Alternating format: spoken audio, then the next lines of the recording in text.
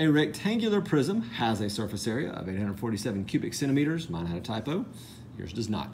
Its length is 3 centimeters longer than its width. Its height is 1/2 of its width. What are the dimensions of this prism? I don't know. Let's just jump right in. Here's what I do know, given the picture. I have a width, I have a length, I have a height. If you mix up those letters, it's not going to be a huge deal. It's going to work. And the volume of this thing is going to be width times length times height, in whatever order you want to write it. So I'm just going to put WLH. There we go. Let's just do that. Now, as you read this, you're going to realize, again, that the volume is 847. And now we'll just start reading a little more carefully. It can get overwhelming sometimes, but let's just read carefully. If its length is 3 centimeters longer than the width, the length is 3 centimeters longer than the width. You can also call it W plus 3 instead of 3 plus W. And its height is 1/2 of its width. Oh, stop right there. Everything here is in terms of W.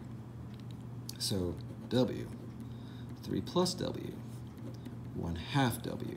Okay, so how are we going to solve it?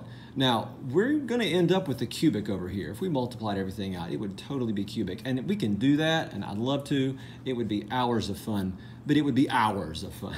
Not quite hours. Here's what I'm going to do, and you can do this on Desmos. Y equals this side. Y equals this side. We did a similar problem with surface area, and I'm going to do mine on a graphing calculator. You can do yours not on a graphing calculator. You can use Desmos, whatever you want to use. All right, so 847, again, 847, y equals 847 is a horizontal line. And as I type this side, I'm not going to use W, I'm going to use X. You'll do the same thing if you're using software, Desmos. 1/2 X.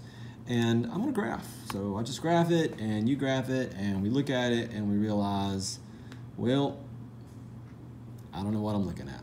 I'm looking at a cubic function, but I'm also supposed to be looking for 847.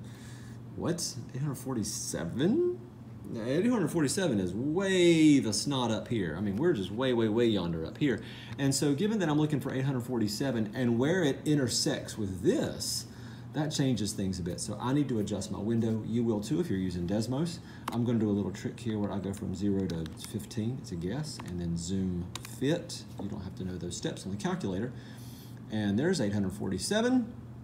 There's my cubic function that doesn't look as cubic right now, given the window. But what I do know is that they meet right there.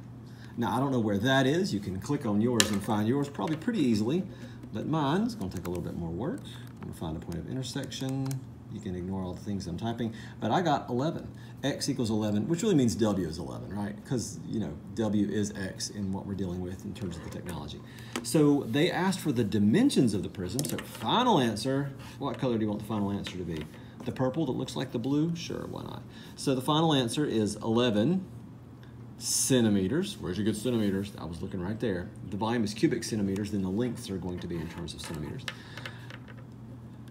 And this is 3 plus W, so that must be 14 centimeters. And the height is half of 11, so it must be 5.5 centimeters.